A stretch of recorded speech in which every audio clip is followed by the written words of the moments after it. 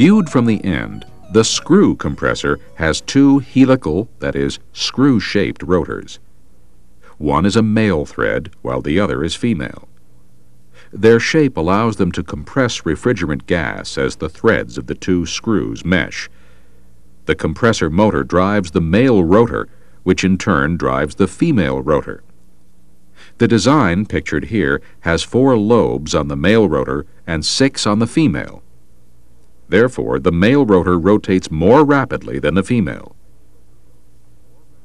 This visual shows the movement of the refrigerant vapor from the suction to the discharge of a screw compressor, as viewed from the top.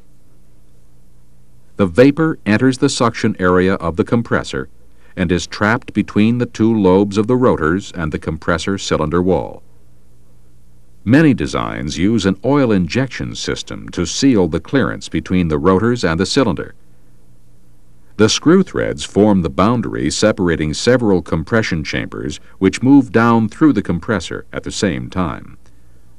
Only one such chamber is shown here to simplify the illustration. As the gas moves along in the compressor, the compression chamber is somewhat reduced in volume. This is the beginning of the compression process.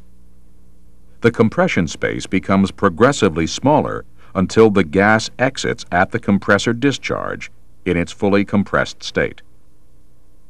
This side view shows the overall pattern of refrigerant gas flow through the screw compressor from its suction to its discharge.